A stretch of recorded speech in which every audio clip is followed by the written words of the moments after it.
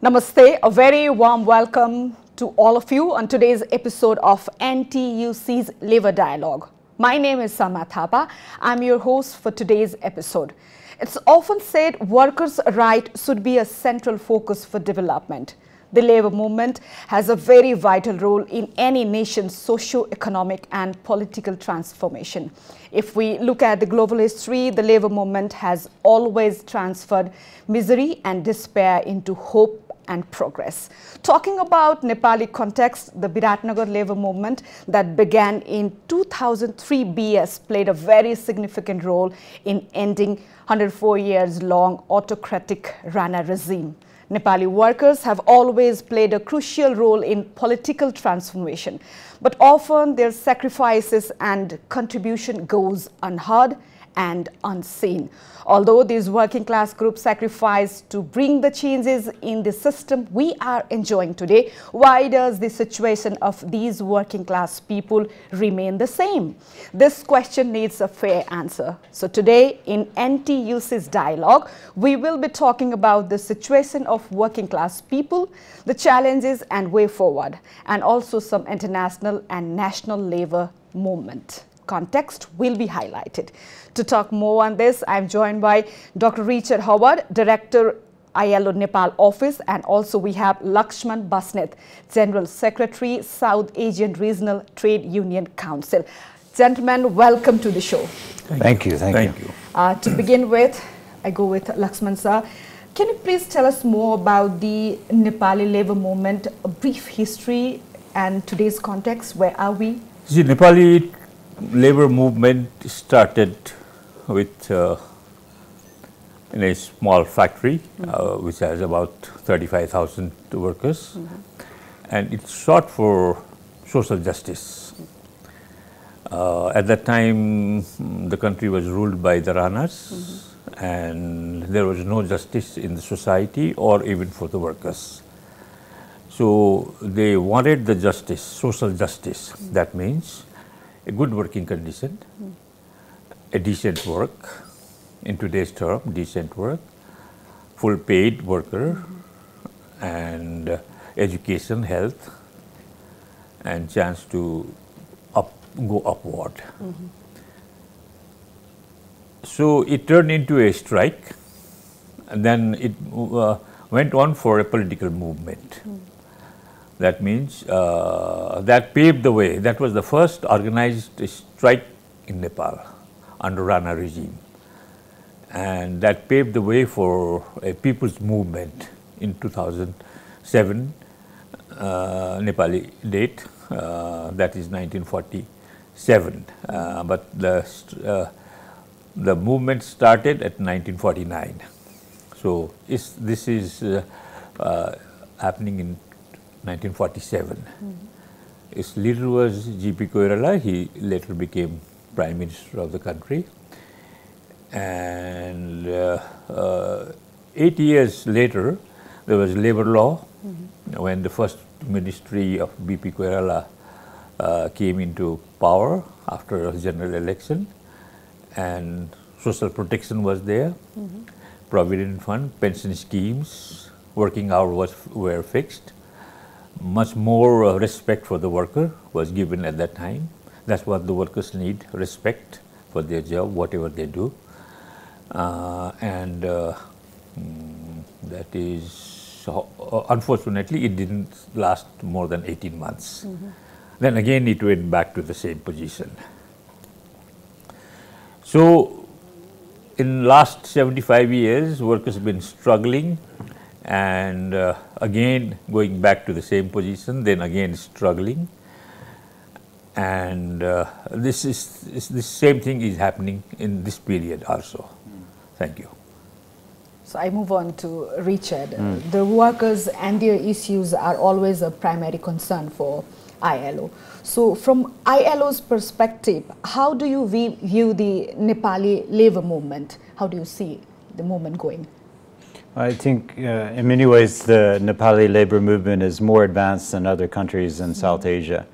I think one of the unique things about the Nepali labor movement is how well the unions work together across different lines. And there's a joint committee in the country, JTUCC, and this committee comes together on key labor issues, and they're able to negotiate on things such as the labor law, the contents of the law, social protection, the basic rights of workers. They come together. So despite political differences that are, pervasive in any country, the labor movement in Nepal is unique because those workers, those representatives come together in a unified way and put what's best for workers first as a fundamental right. I think it's a good lesson for many institutions in the country.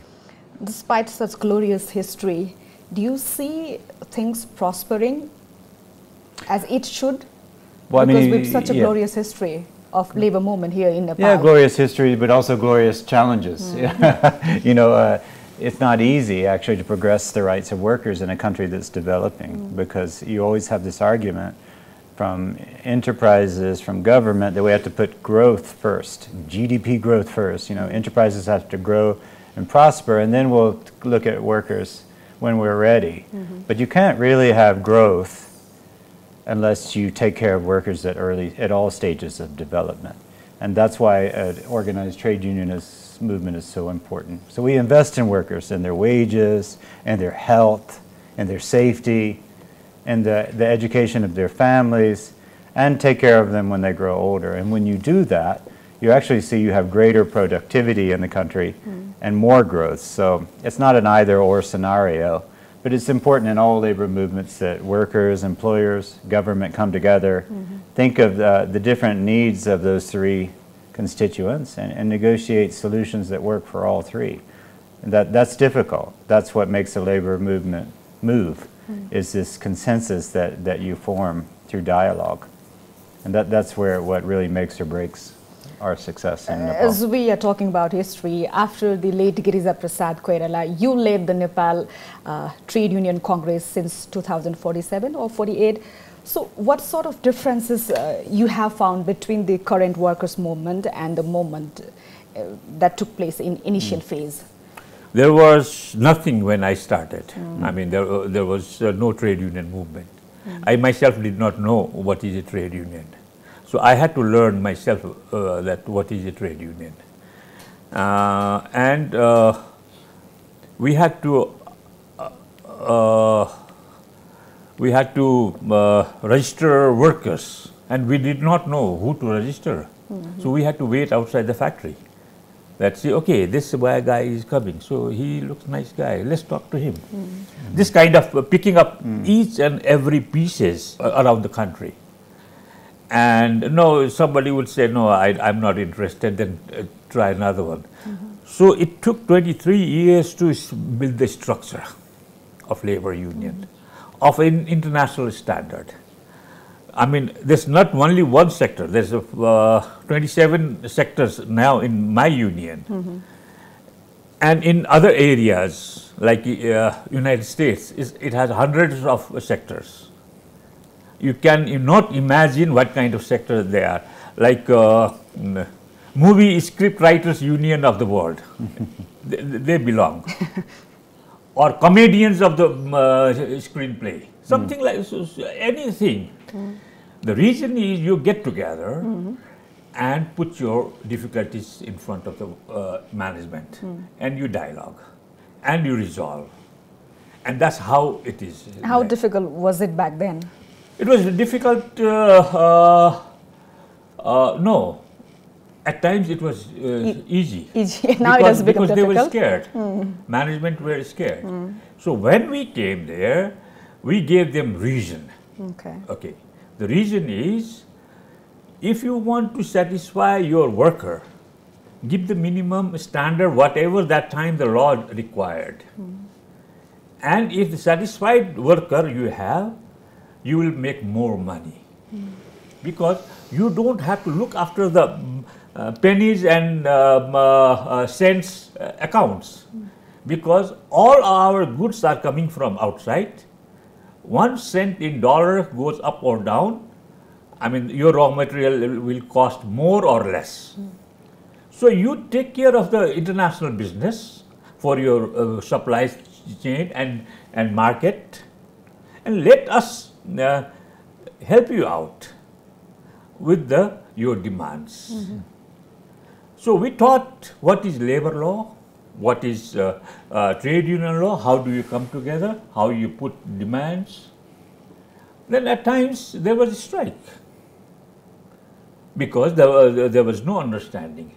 But I'll tell you a very interesting thing. Up till now, I worked at that time 23 years, almost 6 months, 23 years, 6 months, to establish everything. And the labor law is not 100% implemented. I don't want to tell you right now in front of the camera that how much percentage is implemented. But very less people receive whatever the labor law says. From 1991 till now, the 1st May is coming of this year, very soon, the demand is same, implement the labor law. That means implement the minimum wages, implement all the, now there is a social protection, that means workers pay 10%, employers pay 20%. What is 20%? Is 10% provident fund, 8.33% gratuity, 1 month's salary, that's you get end of the service, so 18.33, and 1.67% is for medical benefit and other demands, so 20%. Can you believe that about 100 or 150 or 200 companies are only registered with the Social Security Fund? They don't want to do that. Previously, they were saying that, okay, give us a solution. You come together, put up your demand, and we will solve it. Previously, they were saying that there are too many unions. Now, there is only one union, like research said, JTUCC. So, what we are saying is, put your 20% religiously to the Social Security. Register yourself. If you have 15 workers, give the name to the Social Security Fund and put their money every month, so that you would not have to face a bulk payment later in the future. But unfortunately, it's not done. About 150,000 to 200,000 workers are only in that scheme. Whereas in Nepal, there are 1.20 crore workers. They should all be. Can you imagine what big fund would that be if all the workers pay? So I think we have to follow the rules. Not only workers, but the employers too, as well as the government has to follow the rules too. To implement the labor law. So as we are talking about social security scheme, so implementing social security scheme has become an uphill battle. Like you just figured the data, ILO has provided technical assistance to many institutions as well. But many informal sector are reluctant to involve in this scheme. So what's your perspective in this? How can we involve other sectors, like there are sectors like hotel, restaurants, financial institutions, even the banks? So how can we involve them in this glorious scheme? That's what we're trying to figure out. I mean, there's no. I mean, first of all, like Laxman said, Social Security is something everyone wants. You know, I mean, we need to know that, for example, maternity coverage. We need to know if someone has a baby that they can take time off work and they can get the coverage they need to do that and not lose their jobs. That's really important for women and men and for companies. We need to know that we'll have health care when we get sick. And we need to know when we retire, we have some revenue. You know, now we're so busy taking care of our families and you know, what about later when we get old, you know, who's going to take care of it? These are things everyone wants. Even business owners want these things. So you know, it's common that you develop these pooled systems where workers pay a bit, employers pay a bit, and then we get these essential things that we need. And that way we can do our jobs uninterrupted. So it's a good idea. Now normally, and I hear your pessimism, But keep in mind that every country, it takes them decades to roll out social security system. It does. And, you know, Nepal hasn't done that badly. You know, they're on track. Now, of course, I think there was a delay, some delays in the first year. But now I find that they're quite open to technical assistance from ILO, international organizations, and national partners. They're listening, they're making improvements. So I would foresee, I'm being optimistic, that within a year we'll see some uptick in interest from the formal sector. Now when we say formal sector, those are reasonably sized companies that register with the government, like you know, you work for a TV station, so it's a formal sector company. Hotels are there, banking sector. Now we have some movement there. There's been some resistance from some sectors, but by addressing their concerns and making improvements in the system, we'll get there. Formal. Now, informal economy are those that work, like if you have your own business, say you're making carpets in your home by yourself or with 5 other people, or if you're a small-scale farmer, you know, you have nothing. You have the money you make that day. But if you get sick, forget it. You know, you have to go to your neighbors or your family. So there's no Social Security there. And we need it there, but that's going to take some time. This is not something you can develop overnight. And I would say that, you know, we have a plan in place, but we don't have a detailed path.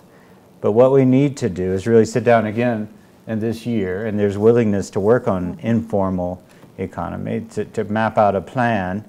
But I would say the government needs to do more here, because we don't have the employer contribution with a lot of these small-scale industries and individual business owners. So we need to make some adjustments to support the informal economy to enter into a Social Security scheme.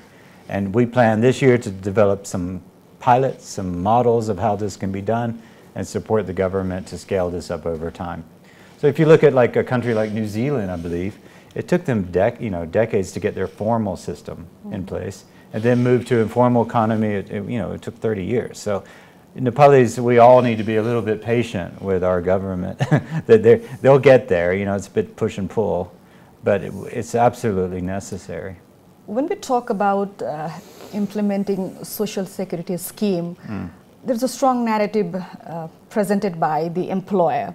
When we talk about protecting the right of the worker, it's often misunderstood as destruction of employer's right. So how can we change that narrative? We're not curtailing the right of employer. If we give rights to the worker, that doesn't mean we are curtailing the right of employer. So how do you want to put your views on this?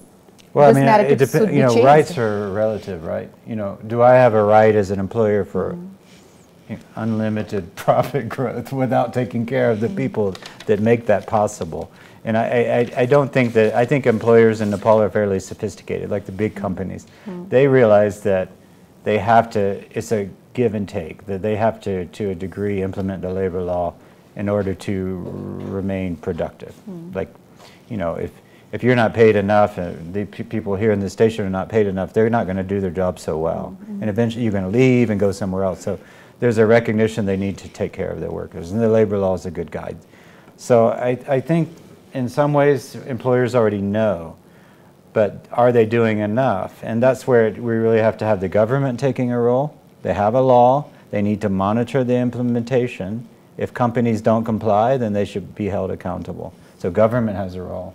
Employers have to know the policies and abide by them. And workers, this is why unions are so important. They hold them accountable to deliver on. Are you happy with the government's role here in checking the implementation part? Well, I think it's hard for governments all over the world to monitor. I mean, how many companies there are, you know, and they can't physically go. You know, there's like 20 labor inspectors in Nepal, and there are thousands of companies. So in a way, a government's role is to work through the employers' organizations, make people understand the law, and have some kind of, I don't know, there are different approaches for monitoring remotely. So look at new innovative ways that low-resource country can implement and monitor labor law. It's not easy, but we're not there yet, for sure. It's an ongoing process. Yeah, and with federalism, we do need much more local presence of labor offices at municipal level. And really if you don't have local solutions, you'll never have the monitoring. So I think it's mobilizing resources at local level in the government to work with private sector to comply with labor law. All right. Now I move on to Laxman sir. It came to my knowledge that you are the one who brought the concept and raised the voice that there should be social security for all workers. However, I feel these schemes are not available to the class of people who direly need them. These schemes are available to people, a little upper class working group, because the lower class hasn't received the appointment letter, they don't have the minimum age. So therefore, the workers' issue remains the same. In this context, what are the contribution of the labor movement? How do you see this as? No, this is to replace every animalism into the labor law. That they wanted to some flexibility. Employers wanted some flexibility. What we said, we means not only I, all the unions said that give them all the benefits what is described in the labor law, not up and above the labor law or outside the labor law. Everything inside the labor. We are whenever we talk whatever is agreed upon. Yeah. So give whatever is there in the labor law, and once they receive, then you don't have to give you have the flexibility, but flexibility has to be very strictly implemented too. That means I work. You don't want me to work here for more than 5 days. So I come here, work here 5 days, give my social security, put it in my account. Okay. Then I go to him, the other person. Then I will do the same thing. So on, I change the companies all the time. I gain some skill here. With that skill, I go to another company. Change is always good. Change is never bad. It's always good. So, more change I do in my professional career, higher I go. Okay, that's a lesson for me as well. Yeah, me too. This is a fact. This is a fact. Yeah. More change I make, higher I go. Like you are climbing the steps. Every step makes a change. Okay. Then the back foot. And puts you to the top as well. No, the back foot is ready for the next step. Yeah. And that's one step up, then again up. So it's always change. So what we are saying, the employer has to agree one thing. Okay. Until and unless well-paid workers are here, who is going to buy your product? Look at the sophisticated supermarkets. They close one day and close another day. Open one day, close another day. Because those who can afford, they are flying to Europe and Singapore and Japan every 3 months, 6 months. And those who are here don't have the money. How do you think this economy is growing 30% in the GDP? Because some workers are giving their lives outside Nepal and working very hard in 51, 52 degrees of heat, 18 hours a day, very precarious condition, and they are sending money. This is the product of, till 1995-96, there were only 2 banks, only one airline, 2 airlines. Now there are 31 banks, more than 100 television stations, maybe 1,000 radio stations. Where does that all ad come from? From the Middle East, where workers are paying through their blood. So what I am saying is, employers should understand, we will never go outside the labor law purview. Never, never. That's not in our benefit. If we cross that Laxman Rekha, the fire line, we'll burn ourselves. Police will come and put us in the jail immediately. Lock the factory. Employer will go and open another factory, but where the worker can go? Worker has no place.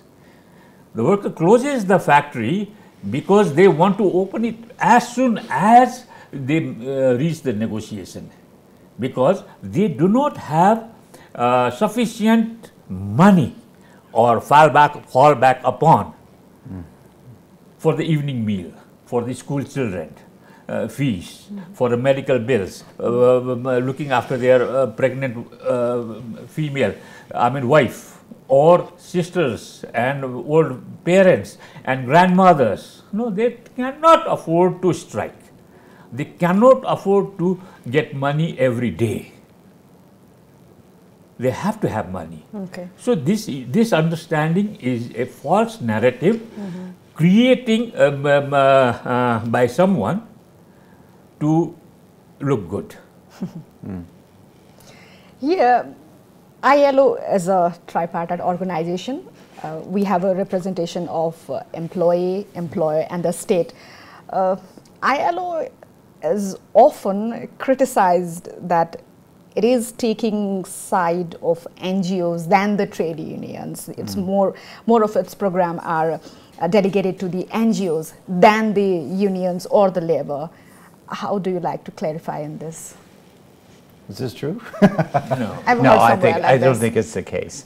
I think that there are sensitivities sometimes when, on the rare occasions we work with NGOs, but our primary vehicle for collaboration in the country is with the unions and the workers' organizations, and also the employers' organizations and the government. We work with all three. Now, there are cases where we work with civil society, but to me, that the civil society partnerships are an avenue of helping unions to expand their base. So, the case, look at domestic workers. Now, initially, when ILO, and the governing body, enacted a labor convention on domestic workers. This is, household workers on their labor rights. This was very new to everyone, the trade union movement. So that they didn't really have the avenues of working with mostly women that weren't organized. So initially, the NGOs, the CSOs had good links to these women working in households. Now, they don't come together like other workers, they're in the home all the time. So when do they have time to get out and organize? So civil society played a very important initial role, bringing them together.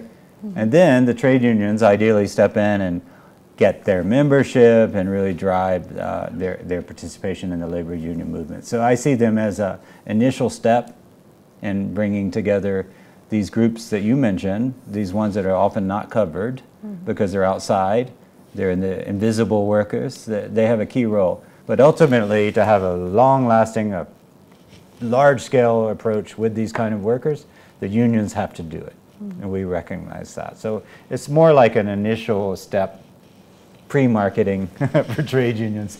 And I think unions are increasingly comfortable with working with some CSOs. That's the way. Partnerships are always important when we enter new kinds of work. For better goals, right.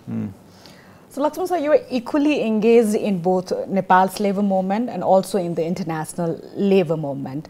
So how is the situation of international labor movement? Can you draw any comparison between international labor movement and the movement we are seeing here in Nepal? Yeah, see, you have to understand, all these laws, around 205 or 6 laws in the ILO, we are guided by those laws.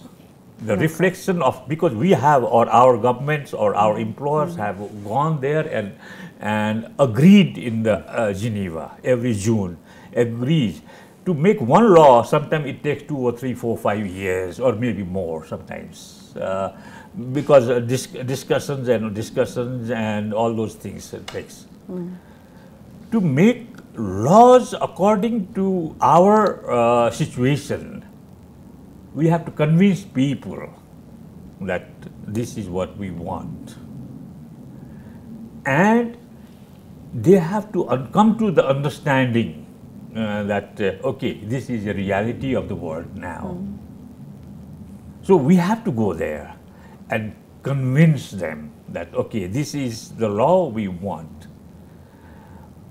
But what is happening now is, this is narrowing slowly narrowing for their own constituencies. And the union size is also narrowing because of the not only globalization, but because not friendly government. the idea they want for worker is they have their own idea, populist ideas. They will say that I'll bring you the rose garden for you, but what you get is a garden with the thorns. Thorns. Thorns. That's what it is. Because we have seen that they promise everything but don't get anything. This is why we need to have solidarity. But unfortunately, this precariousness in the organized workers is going down. That means people like those who have all the benefits, they don't want any union. They don't advocate anymore. Because they are in the AC room. Yeah, from the top. They see, okay, there is a strike in my gate, but I have everything, so they don't want. And other thing is what is happening is from the bottom, the guards were your employees, AP1's employees, or cleaners were employees. Now they have all started contracting out. Outsourcing. Outsourcing. So the size of union is going slow and slow and slow. It's small. Size of union is getting smaller. So it's shrinking.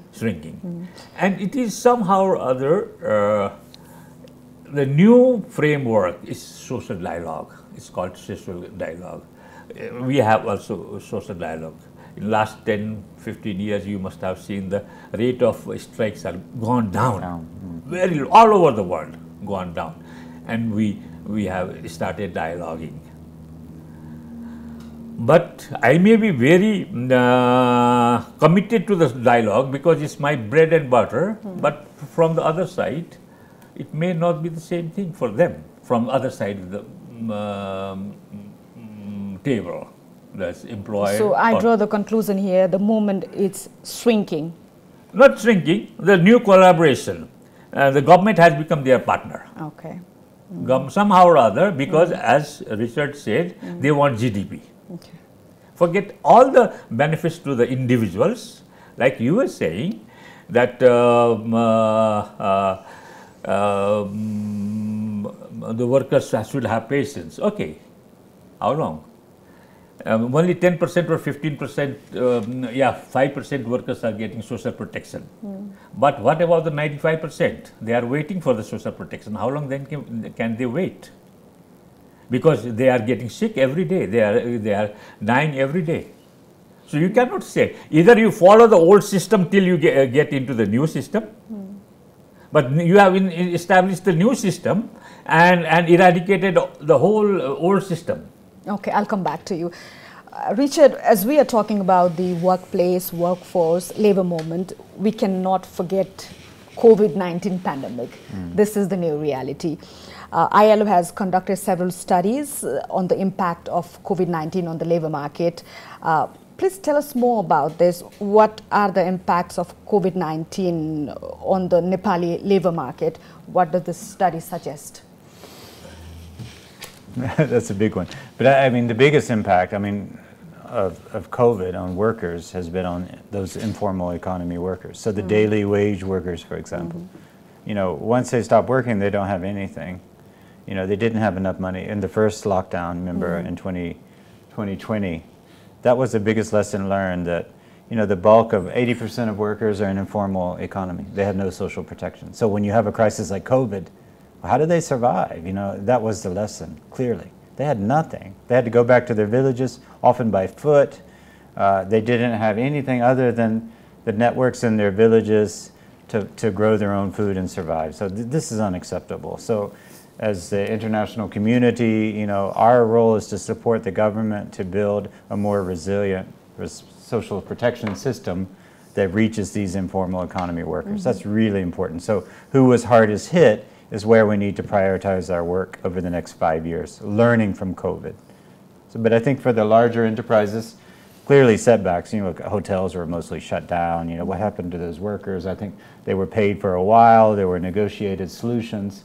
Not ideal, but not as severe as the informal economy workers. So my lesson from COVID is we need to focus on the most vulnerable segments. Like you mentioned on the Social Security, where is that reaching? Is it getting the poorest of the poor? And clearly it's not. The whole notion of the SDGs, the Sustainable Development Goals, is leave no one behind.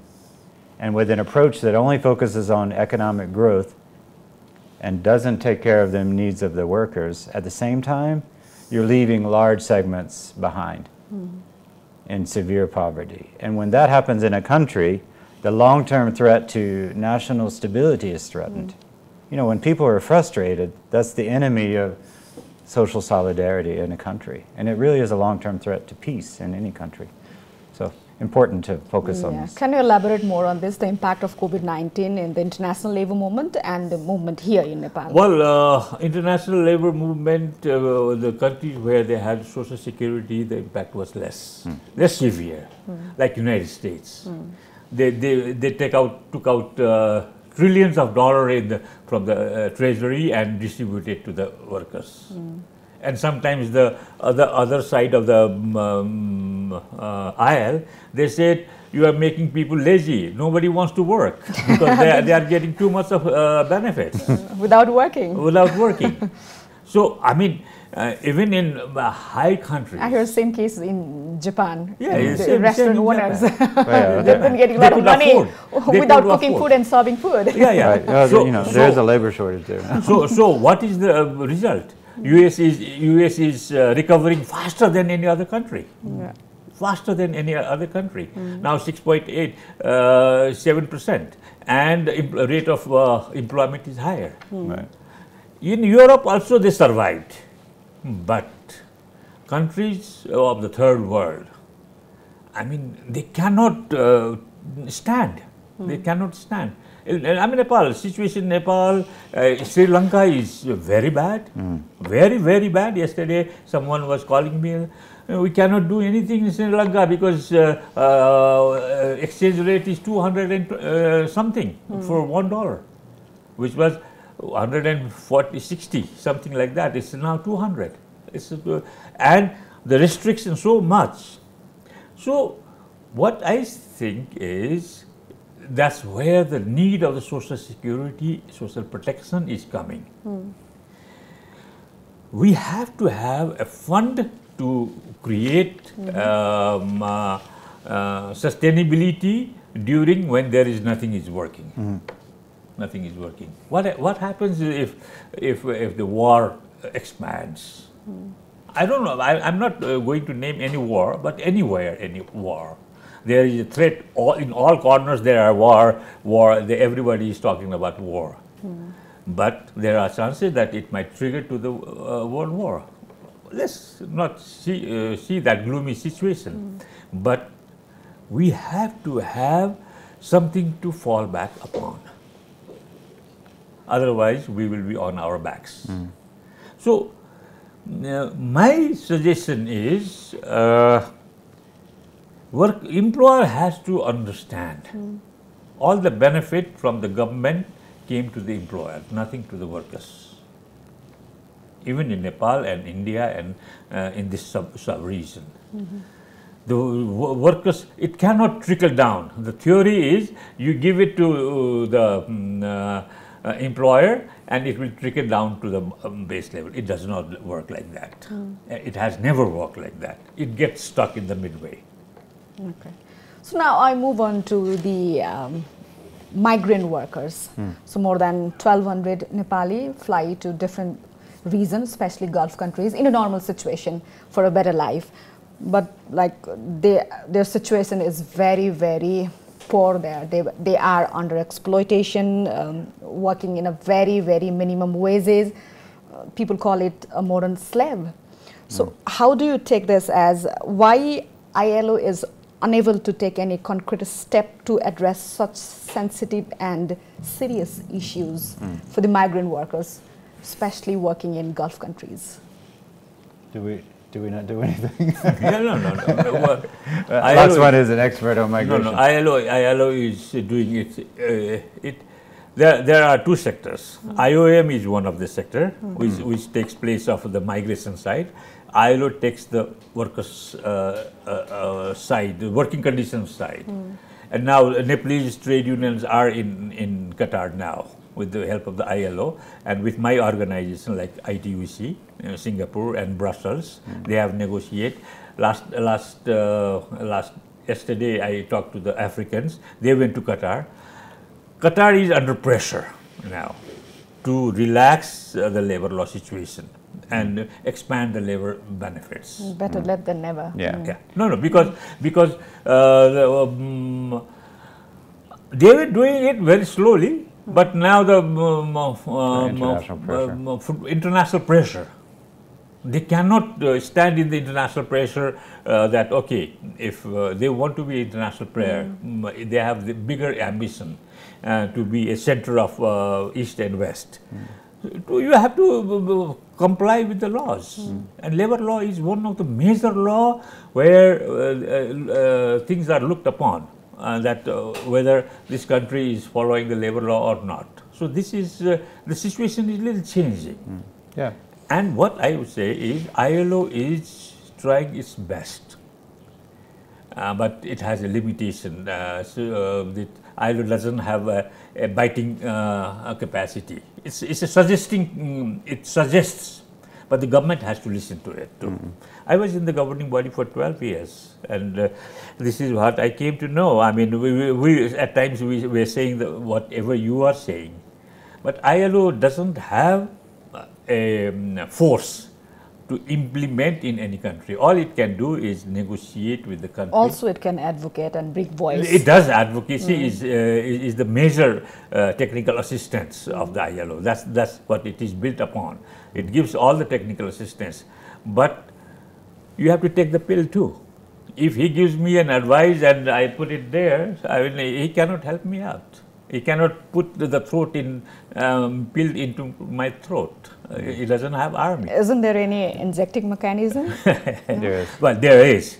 That is evoking Article 30. Okay. Article 30, and you can imagine it has a repercussion. It has a big repercussion, like what is happening in other countries. I don't want to name any country here, but it has a bigger repercussion. You are isolated from the world business scenario. You do not have the capacity to do business. So ILO doesn't want to do that. It's not that level of organization. It is a technical assistance to the.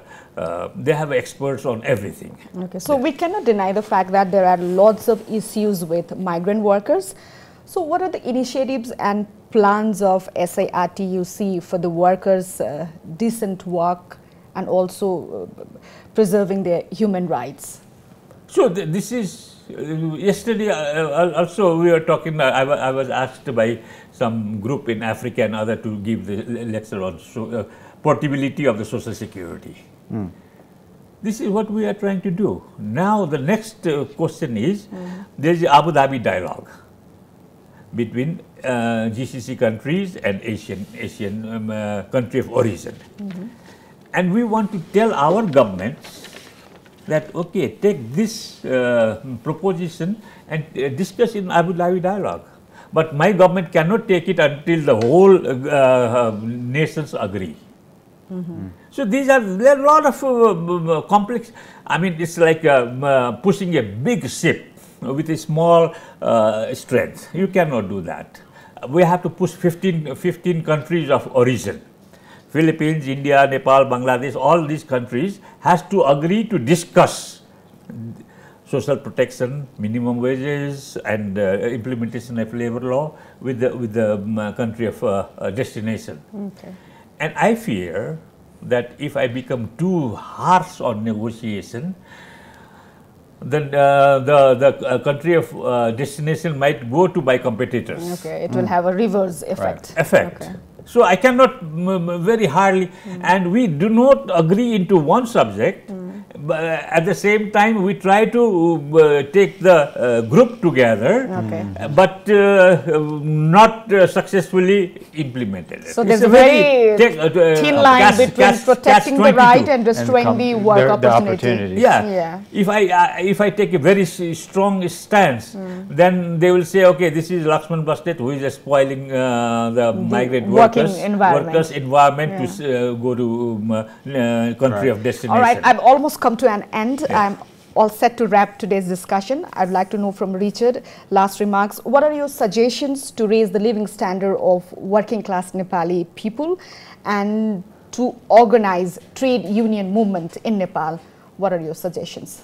Well, the trade union movement, I leave it to the experts, but I think to address some of these fundamental challenges on migration, for example, we know that migration is, the opportunities are reducing in GCC and in the Gulf countries. It's heavily construction, and those jobs will reduce over the next 3 or 4 years. So a reduction in migration opportunities, which will lead to a reduction of remittances in the country, which is a very important part of the economy. So it's critical that the government, private sector look for new opportunities, new markets, within new countries in Europe, Eastern Europe, China, wherever we can see new migration markets. And I think that's possible. We need good bilateral agreements between countries that specify the labor rights, but also to skill these workers, give them the skills they need to capture these better opportunities in newer markets. Migration. On job creation, we know there are not enough jobs for young people, 500,000 people entering the market every year. We need to create jobs at home. So it's several things that's very important. We need to address working conditions, but we need foreign direct investment. It's not all going to be homegrown investment to make Nepal grow. So we need to open up our minds and our markets for foreign companies to participate. That will create jobs and create growth. We need to support small and medium enterprises in a different way. They have so many challenges to start businesses in the country, and we need to eliminate those challenges, but do so again in a way that also addresses workers' concerns at the same time as they grow. So creating jobs is critical. So ILO is very much emphasizing this in our work in the years ahead. Probably the last remark. What should be done to ensure the trade unions' right and to strengthen the trade union movement?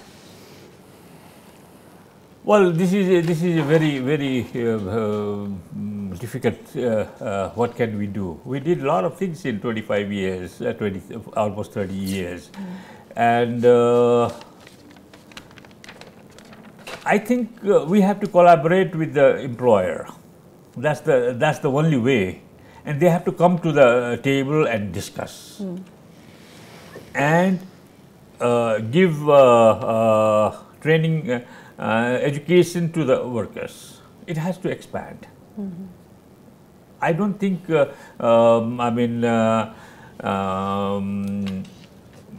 We cannot just fight. We don't have the time to fight, and the young people are getting desperate. Now, in few years' time, they may not find any worker here in Nepal, because we don't see it. So keep them here for national economy is most important. We have to give them some education. I'll tell you one thing. At the end of my tenure, after 23 years, I went to a field visit. I used to go, and in one of the tea gardens belongs to the royal families. We were talking to them. Do you think we did enough for you to be proud of a trade union? Do you think what we did? Are you satisfied with it? That worker said, no, I am very satisfied. What trade unions did, they gave respect to the worker. They brought from field to the negotiating table. And the other side was the employer, which we had never thought of, negotiating with the employer in this way. Now, this process has to go further. Further in the mean, I am in a process that employer is siding with the government. Should we be involved in the politics also? So that to implement our labor laws, to implement our higher skills, to implement for education, this idea comes into everybody's mind that let's go and fight election. Otherwise, we are finished.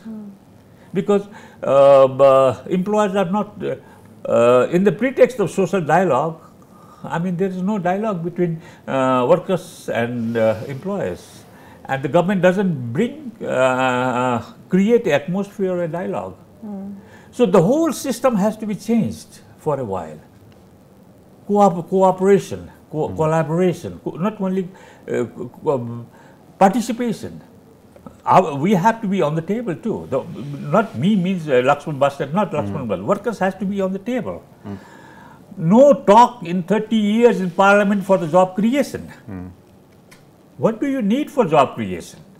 There is no discussion in the parliament, no discussion in the cabinet. So how can you discuss the whole country is just set for sending people out so that the less trouble in the country. This is what it looks like. Thank you, gentlemen, for your time and extraordinary remarks. Thank you. Thank you very much.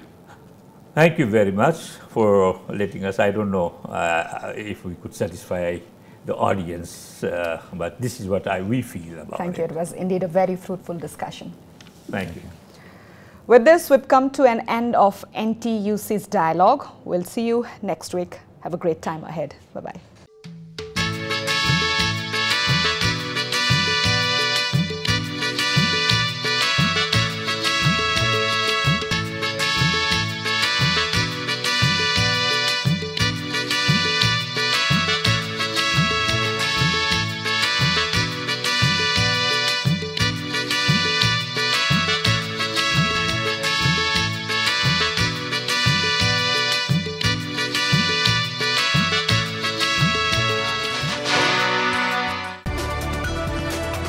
It's an AP1 presentation.